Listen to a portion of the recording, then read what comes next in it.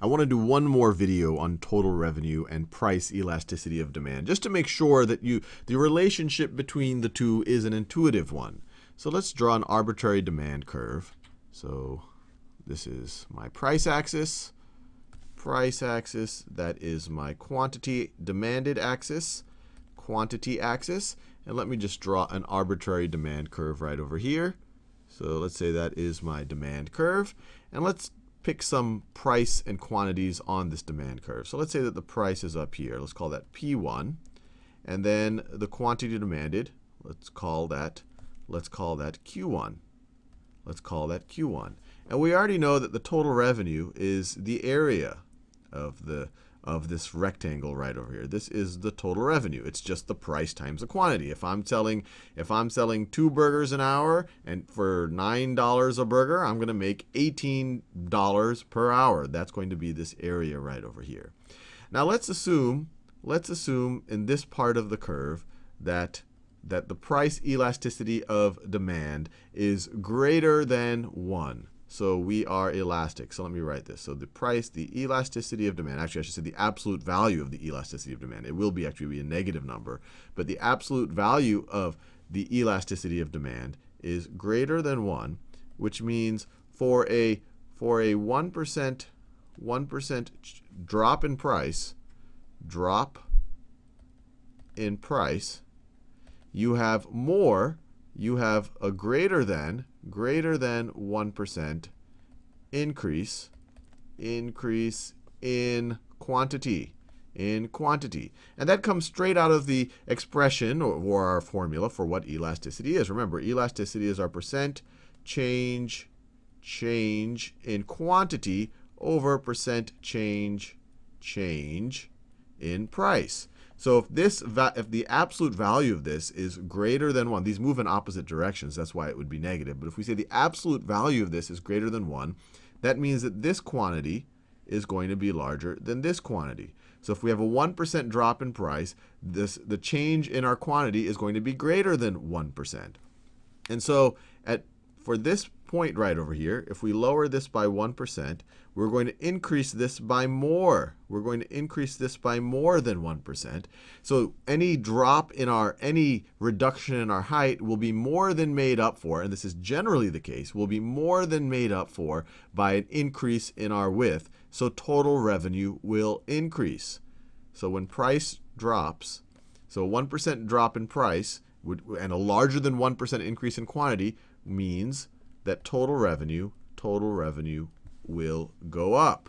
Now, if we go down here, if we go down to this part of the curve, and let's say that let's call that P2, and let's call that quantity 2, and then this area right over here would be total revenue 2. Let's call that total revenue 1 over there. Price times the quantity. Now, what's happening over here? We're going to assume that our price elasticity of demand, the absolute value of it over here, is less than 1. So the absolute value of our price elasticity of demand is less than 1 at this point in the curve. And all that is a fancy way of saying that for a 1% drop in price, we get less than a 1% drop. Less than a 1% increase. They move in opposite directions. 1% increase in quantity. So we're lowering the height. If we have a 1% drop, we're lowering that by 1%, but we're not getting a 1% increase in our width. So the width isn't going to be increasing that much. So in general, this is going to result in a lowering of this area. This area will get smaller. We're reducing our height more than we are expanding our width. So in this situation, total revenue would go down. And remember, this is an elastic situation. So when it is elastic, total revenue tends to go up. And when it is inelastic, when it's elastic, a drop in price tends to make total revenue go up. And when it is inelastic, a drop in price tends to make total revenue go down. And then you could imagine right when you're at unit elasticity, someplace around there, a 1% drop in price will result in exactly a 1% increase in quantity demanded, and so they will kind of trade off. You won't get a noticeable change. You won't get a noticeable change in your revenue. And the reason why I say that is that actually many econ textbooks will tell you that you don't get a change in revenue. But if you actually do a detailed look at the maths, let me write it over here. So the absolute value of the price elasticity of demand at that point is 1, which tells us that a 1% drop in price it goes along with a 1% increase in quantity. But if you look at the math, so if the old area, so let's call this price 3, and let's call this quantity 3 right over here. And so total revenue 3, let me do this in a new color, which is this area right over there, is going to be equal to price 3 times quantity 3. Now, if we decrease price by 1%, then this will become 0.99 times our price. And if we increase our quantity by 1%, then this will become 1.01 times our quantity. Now, let's think about what this number right over here is. And this is why I'm saying it's not exactly, the total revenue isn't going to be exactly unchanged.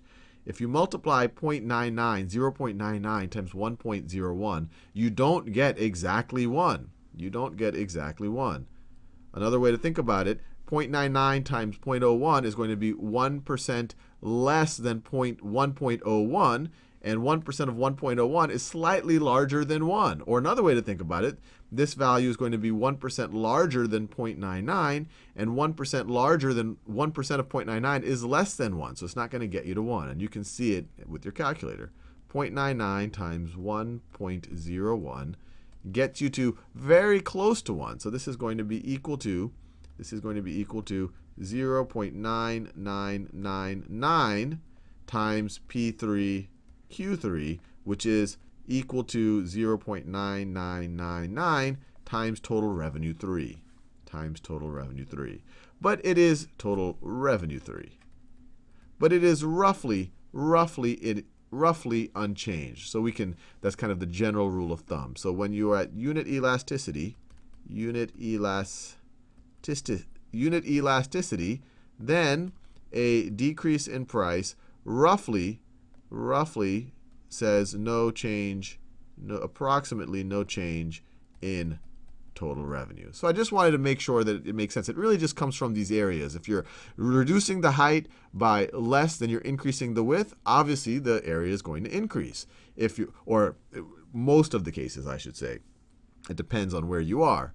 If you're kind of compensating, whatever you reduce the height, you are compensating perfectly with the increase in width, then you're not going to have a change in revenue. And if you decrease the height by more, if you're taking more area from the top than you're adding on the width, then you're going to have a total decrease in total revenue.